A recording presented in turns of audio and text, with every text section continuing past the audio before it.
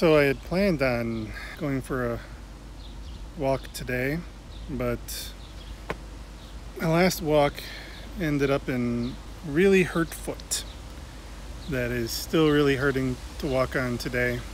So instead, I'm just chilling out here in the backyard, at least trying to get a little bit of sun. I was thinking about the different YouTube reactions I watch, and a lot of them seem to have one thing in common, and that's that people exaggerate their reactions to things. Maybe exaggeration is the wrong word, but they are very, very expressive. Maybe some people are just that expressive, but I don't know if I'm like that. That's why I was hoping to find a recording partner who could be, so I'd be the quiet one. But as it looks like I'm going to have to proceed alone, I don't know what I'm gonna do. You know, maybe it means that I'll never get many followers, and that's fine. I'm not doing this just for followers, although that is like part of the goal. I'm doing this to practice my own self-expression.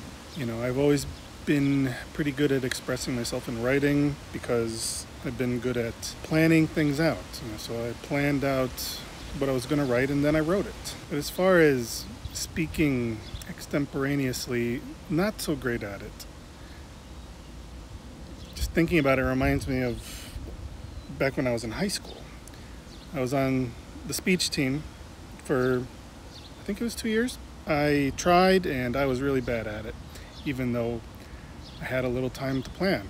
I don't know. I guess I just have never really enjoyed public speaking or speaking in front of people, even though recent experiences have made me more comfortable with it. So yeah, that's kind of the other reason I'm doing this, to get better at it, to try to develop a taste for it, to grow as a storyteller, to explore my nonfiction side.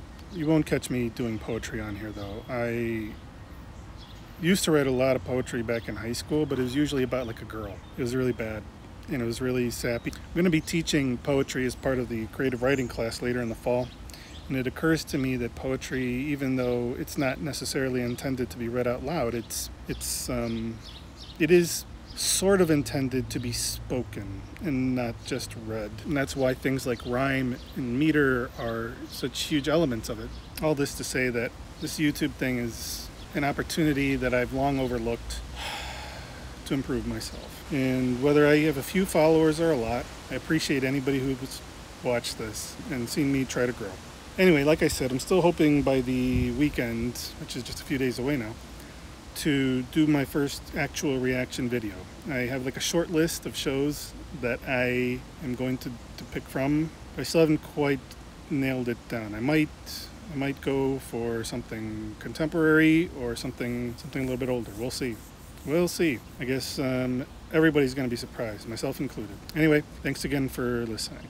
Thanks again for watching.